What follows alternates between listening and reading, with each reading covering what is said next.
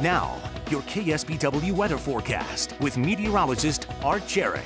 Well, good morning to you and happy Monday here. Let's take a look here. Right now, Skycam 8, Salinas from the Salinas Valley Memorial Hospital. We have clear skies reported at the airport, 57 degrees for your local temperatures. Winds are out of the southeast at 6 miles per hour. And then we're going to get into some humidity, about 51% and 39 degrees for your local dew point here. So that means we are drying out. In fact, from the south working northward, we are drying out. You're holding on to widespread 50s intermixed with some 60s here. We'll do the same up in San Jose heading into the Santa Clara Valley. Okay, so we've got the high clouds trying to sneak in again. We've got some of those kind of moving across the area. These are low clouds trying to edge closer and closer now. We're seeing this develop a little bit more so as fog trackers picking up coastal fog coming out of Big Sur, Half Moon Bay. And so our local temperatures are going to cool a bit, but our winds are going to be light, so we're not going to have a strong push. There are the high clouds, and I'm talking about a strong push moving those clouds inland. We're going to see again high clouds continuing to move across the area, stretching across the state, getting up into the Sierra and then working northward. More on the way, and this will continue to encroach on us, taking us to partly cloudy skies for tomorrow. There's dry conditions. As you can see, all that brown right in there, that is the dry air kind of circulating back along the coastline from SLO County all the way down to Santa Barbara as well, picking up into our interior valleys and as well along the coastline.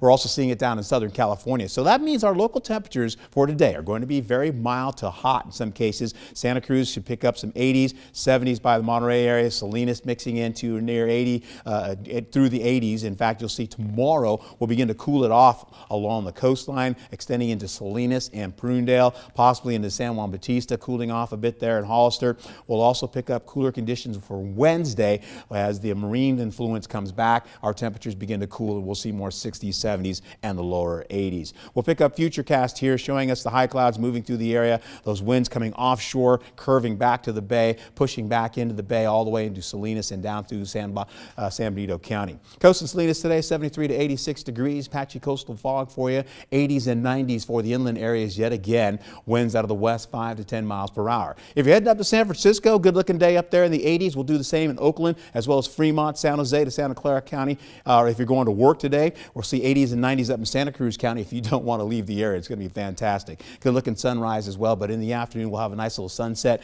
getting into some good looking numbers in the 80s and 90s. We'll see those clouds continue to press into our area. We'll add additional clouds going through the forecast area with 90s and upper 80s through the Salinas Valley, 70s and 80s for the inland, for the coast. In fact, we'll skip this and go straight to it. I wanted you guys to see some other looking numbers, but your KSBW 8-day forecast, this is what's going to happen for us. As we go through the day, temperatures will begin to cool down. Now, they are above seasonal average temperatures. We'll see that cooler conditions with extended clouds coming in for Tuesday and then again for Friday. We'll do the same on the inland side as well. Temperatures well above seasonal averages until we get to Monday of next week. Wow, look at that. Yeah, so again, I'm wearing, it's Monday. I haven't had this in a while, so I'm wearing the Monday tie. Blessings in a box. Remember that? Yes. From the Walters. This is from Sook Walters.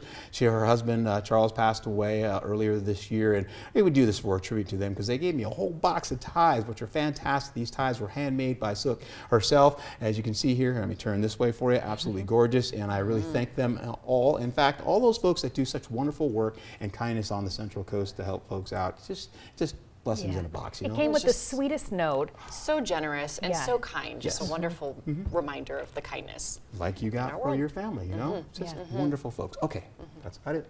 All right.